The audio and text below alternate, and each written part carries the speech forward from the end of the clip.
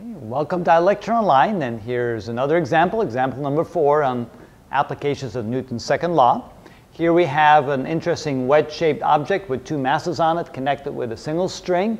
This one is 6 kilograms, that one is 15 kilograms. Notice that the slopes are different.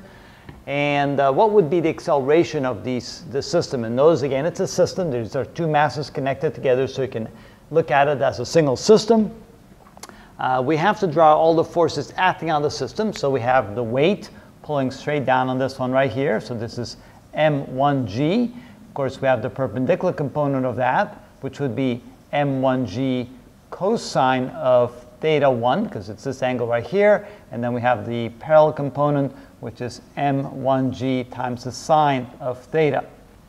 And now, of course, that would be theta 1. Over here, we can do the same thing with this mass. Here we have the weight pulling down, which is m2g. Of course, we have the perpendicular component this way, which would be m2g cosine of theta 2. And we have this component right here, which is the m2g times the sine of theta 2. So the parallel component is acting along the incline. The perpendicular component is perpendicular to the incline. Of course, we have the normal forces. Newton's third law indicates that there would be a reactionary force here, which we call N1, which is opposite in direction to m1g cosine theta 1, equal in magnitude. And then, of course, here we have N2. Again, it's equal in magnitude to m2g cosine theta and opposite in direction, so that these cancel each other out, these cancel each other out. Of course, this one is gone because I divided that into the components. That one is gone as well. So we only have two forces left, which is this force, m1g sine theta, pulling the whole system in this direction, and here we have m2g sine theta 2, pulling the whole system in this direction. This being a heavier object on a steeper incline, I would think that this is a bigger force than this, and therefore I would assume that the whole system would be accelerating in this direction. So I'm going to call acceleration in this direction to be the positive direction. Okay, now I'm using Newton's second law that says F net is equal to mass total times acceleration. If I then rearrange that equation to solve for A is equal to F net divided by m total. And of course, the net force would be all the forces aiding the acceleration minus all the forces opposing the acceleration.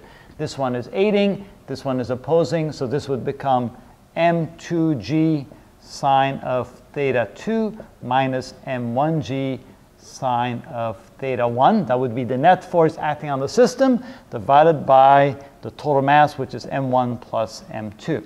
That would give me the acceleration of the system. Let's plug in the numbers. I'll leave out the units to make it a little cleaner.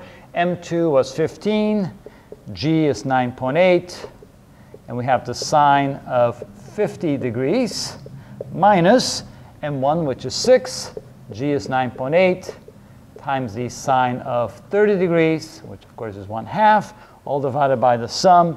m1 is 6, and m2 is 15 kilograms. So of course, then the units of this would be meters per second squared. So with a calculator, what do we get? 15 times 9.8 times the sine of 50 minus 6 times 9.8 times 0.5 equals, and take that divided by 21, the acceleration would be 3.96 meters per second squared. All right, so now we found the acceleration. Now we need to find the tension in these strings, and of course, we should already know that T1 equals T2, assuming that there's no friction in the pulley, and we can assume no mass in the pulley, so we don't have to worry about its moment of inertia. All right, so what we can do now is we can simply say that the tension 2, I can do either way, but I'll start with tension 2. Tension 2 is equal to the weight component along the incline, which is m2g sine theta, so it needs to have at least enough mass to hold up against this weight.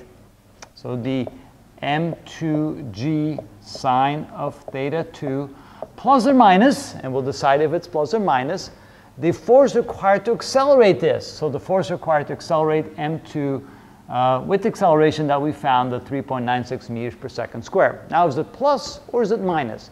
It would be plus if the mass was being accelerated upward. It'll be minus if the acceleration is allowed to go downward with the force of gravity. So in this case, we can say that it's going to be minus. Now we plug in the numbers. M2 is 15, G is 9.8, sine of 50 degrees, minus M2, which is 15, times acceleration of 3.96. And again, units would be, of course, newtons in this case. 15 times 9.8 times the sine of 50 minus 15 times 3.96 equals, that's better. So the tension in the string would be 53.2 newtons. And of course, that would also be the same for tension 1, since it's a single string with a massless, frictionless pulley in between. And that's how you do a problem like that.